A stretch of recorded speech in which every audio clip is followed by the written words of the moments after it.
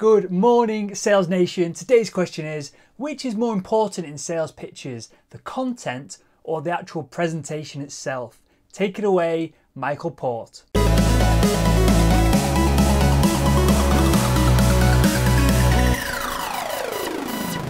So again, not one way or the other. I'd rather you have both the content and the pitch, but often how you present is going to be more important than what you present. That's the unfortunate, I think, thing about presentations. Now, for me, if as a performer, you might say, well, that's fortunate. But as a teacher, I wish it wasn't like that. I wish that people put more stock and value in the actual content, but they don't always. So life is in large part a personality game. Life is in large part a personality game, and personality is performance. How you perform personally in that particular situation is going to influence how people see you, because everything you do and everything you say tells the world something about you.